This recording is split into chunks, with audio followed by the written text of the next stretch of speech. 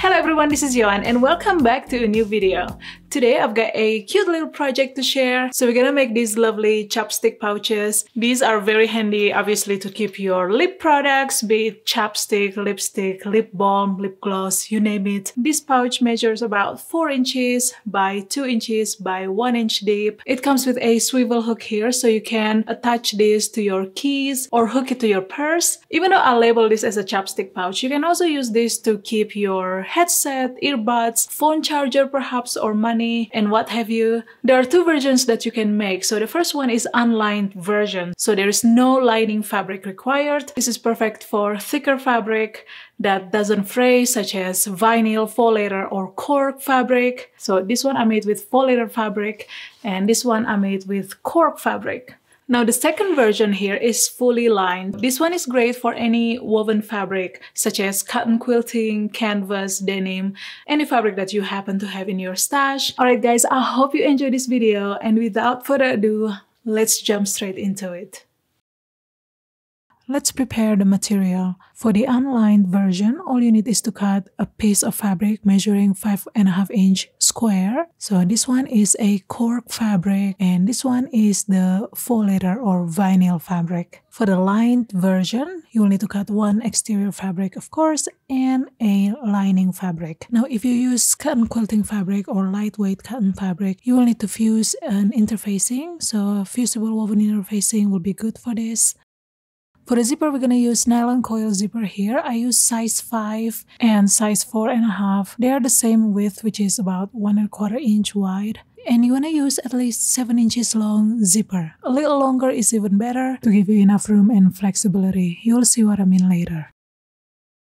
Find the center points of both side edges. So simply fold the fabric in half and then mark or snip along the center fold on both sides.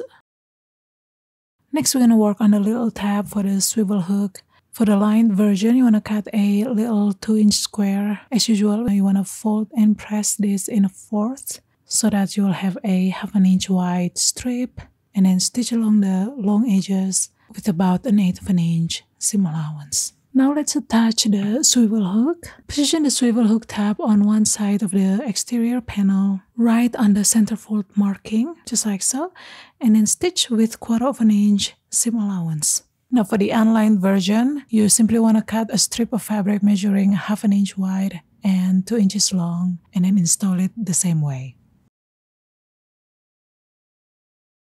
Now it's time to attach the zipper. First, you want to apply basting tape along the top edges on the right side and then take the zipper.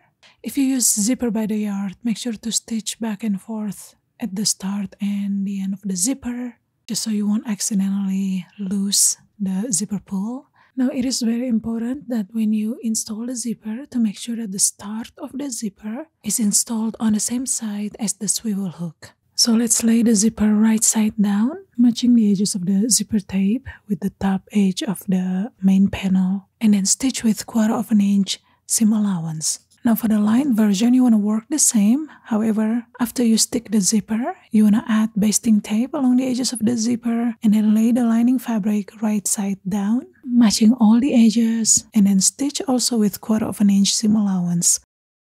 Once you've done that, flip to the right side, just like so, and then finger press along the seams. And you want to do the same with the lined version and make sure to also press the lining fabric and then top stitch. Stick a basting tape along the edges of the opposite zipper tape. At this point, make sure to unzip your zipper at least halfway. Bring the bottom edge of the main panel towards the top and make sure the side edges are also matched. Now with the lined version, you want to work the same for the exterior and then flip to the wrong side, apply basting tape along the edges of the zipper tape and then bring the lining towards the top, making sure to match the top and the side edges. And also you want to make sure to unzip the zipper. If you're not using zipper by the yard, you can just unzip it all the way. This will make everything much easier. Now let's stitch this with 1/4 inch seam allowance. So the unlined version should look just like this. Now let's turn this right side out, press the seams, and then top stitch. Alright, now at this point, make sure that your zipper is open all the way. So you want to lay the fabric flat and make sure that there's nothing getting caught underneath here. So this is the reason why we use longer zipper, so that there is enough wiggle room when doing the second top stitching. And you should end up with something like this. And this is how the lined version should look like. So let's flip this right side out, finger press the seams, both the exterior and the lining fabric, and then top stitch.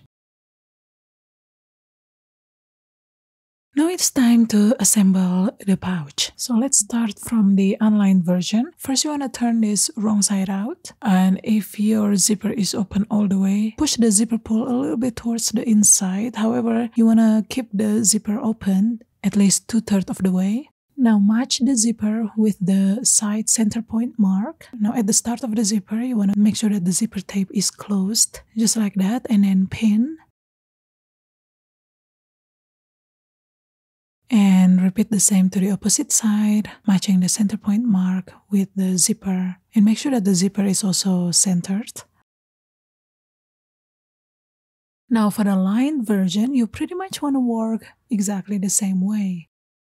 And once you've done that, you want to stitch along the side edges with 3/8 of an inch seam allowance. Now when you sew through the start of the zipper, you may want to back stitch to reinforce it.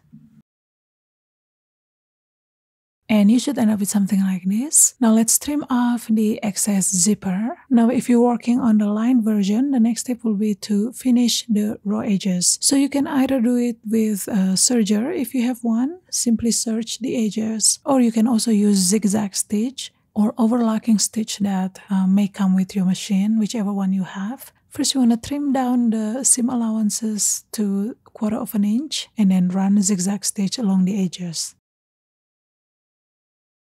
Alright, the last step will be to box the corners. Open the corner and then you want to lay that flat, forming a triangle corner, just like so. Now the seam allowances here should be sitting away from the zipper towards the back. And then you want to go to your sewing machine and then stitch about 3/8 of an inch from the corner point. And you want to do this for all the corners.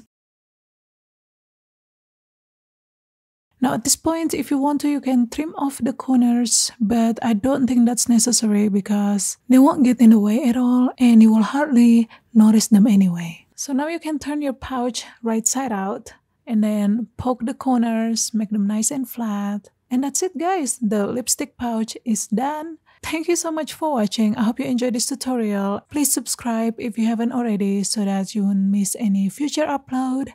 And until next time, goodbye.